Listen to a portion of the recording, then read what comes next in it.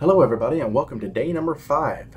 Today we're going to be talking about solar energy and why the push is so great. I'm not gonna lie, all of this is quite mind-boggling. Almost all of the solar power installations in the United States between 2014 and now are amazing. They're rapidly growing. There are several states in the US that are trying to run major cities completely off of solar, and it's incredible. The major push for it is, in all honesty, due to the fact that we're running out of natural resources. Here shortly, we're going to, well, not have any. We're depleting the earth rapidly of every known natural resource we have. We're running out of fossil fuels just about as fast as we can pump it in. So the only thing left to do is solar.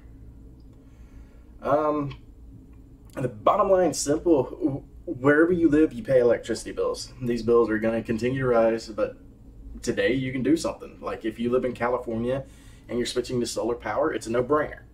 But in many other states, it's harder. Unless the drive and the push for solar power is there, they're not going to be able to give it to you.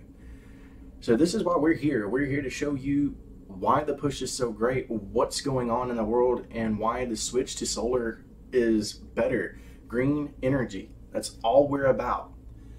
The greatest thing that you could possibly do today is start thinking about your carbon footprint. The more you think about your carbon footprint, the better off you're going to be, especially moving forward. I mean, I could pull up all of the facts that I necessarily can, and it's all going to point to the fact that solar is the future.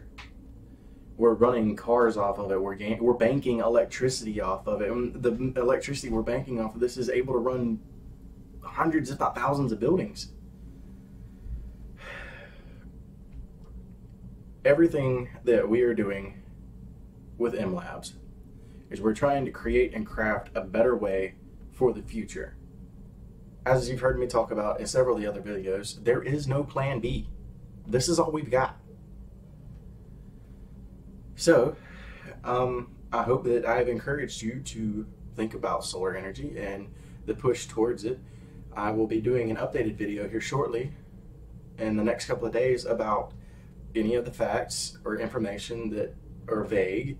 And if you have any questions, comments, or concerns, leave them in the comments for me. We're consistently reading these things. So please don't forget to like, share, and subscribe. Thank you guys.